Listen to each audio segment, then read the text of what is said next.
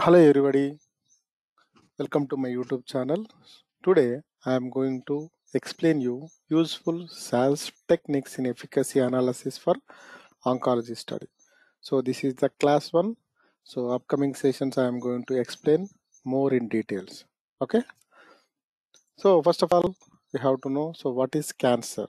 So cancer is characterized by abnormal and uncontrollable cell growth. So this is nothing but division of the cells, so in an abnormal way in the body itself. So that is called cancer. So cancer, the characteristics of cancer is invasion and metastasis. Cancer cells can invade nearby tissues, that is invasion. So ability to spread to other parts of the body through the bloodstream or lymphatic system is called metastatic cancer. Okay, so these are two types of cancers. So analyzing oncology studies is a challenging due to complex design and endpoint of study within the oncology. So oncology majorly think about dealing with the cancer related therapy. So those study designs and so the analysis and SAPs and endpoints. So most of the times little bit challenging.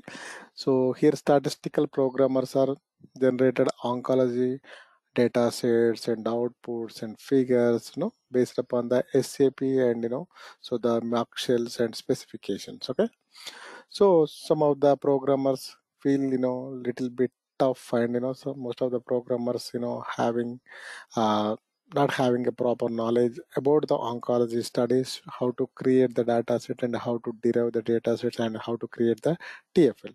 So this PPT onwards, I'm going to explain step by step of about the oncology studies designs as well as the programming part. So introduction of the oncology studies in this video.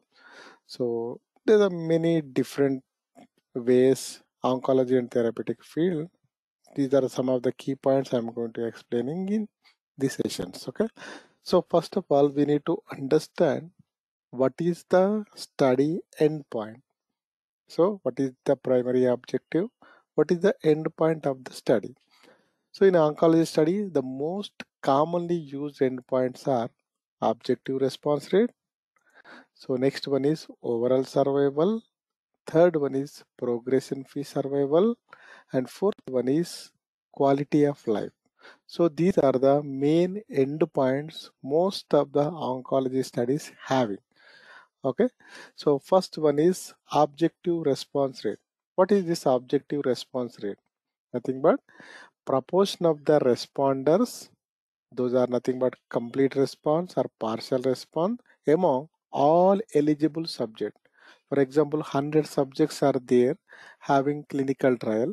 So in that, how many subjects having the response of complete response or partial response divided by total number of subjects, it will give you the proportional. So that is called objective response rate. So one of the study having this objective response rate as a primary objective, that is the study is the phase 2 open label multi-center study, single agent of egelastin patients with relapsed cutaneous T-cell lymphoma. So this is a one type of T-cell cancer, lymphatic cancer. So that cancer cured by using egelastin drug.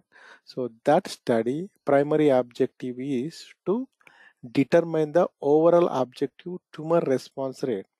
Okay, so we can discuss this in detail in upcoming session, but here just I am giving overview about what is endpoint, how many types of endpoints there in the oncology study. So this is a one type of endpoint, that is objective response rate.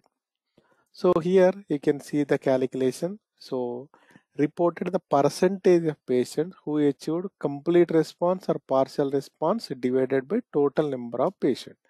One of the example, a treatment regimen achieve response 40%. It means 40% of the patient experienced either complete response or partial response of the treatment. Okay.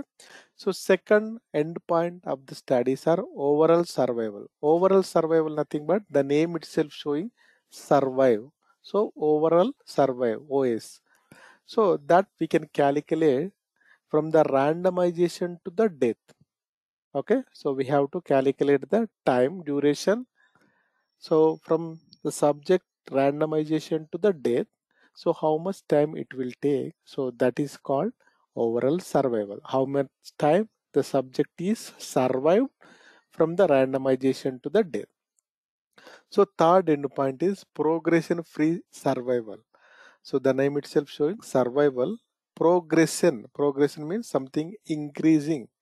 So PFS we can call it as short form. Time from the randomization to disease progression or death. So some subject having, so disease may be progression is increasing, or some subjects are death. So some subject having both. Sometime later after taking our drug, the cancer was disease was progressing. Then some of the days the subject might be died.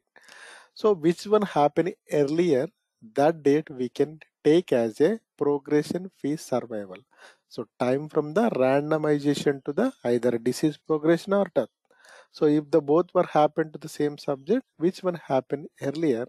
So that we can take as a progression free survival. Okay, so if the death was happening, so after that one there is no happening of disease progression, right? So progression happened or death was happening, so which one happened earlier? Most of the time we will take that date as progression free survival. So one of the study having randomization phase 3 study, so MRTX study. So that study already treated with one of the drug docetaxel with the lung cancer related drug. Okay, so that's primary objective of that study is progression free survival as well as OS. Two objectives are achieved or not for the drug, they will test on that project. So one of the other endpoint is quality of life. Some of the time, so always we are treating the drugs to get quality of the life, right? So better life, and the subject either increasing the lifespan, either reducing the disease, so many times. So here we have to increase the quality of life. So it will either decrease or increasing the disease, but we can increasing the lifespan with the quality. Okay, so there is a EQ5D, a standard tool is used to healthcare to measure the patient health related quality of the life in a different domains. Okay, so EQ5D, so mobility, we will check the mobility of the patient. The patient is able to move around, self care. The patient is able to perform self care activities, usual activities. Patient is able to engage daily activities such as work, study, household chores. And fourth one is pain or discomfort, the presence and severity of the pain and discomfort, anxiety or depression.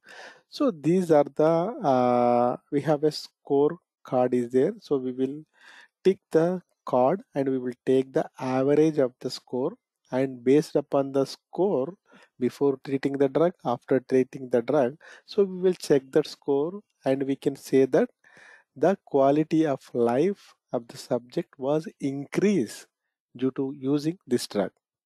Okay, so this is for today's session. So we will I will explain the remaining information from upcoming session. Thank you so much guys. Bye.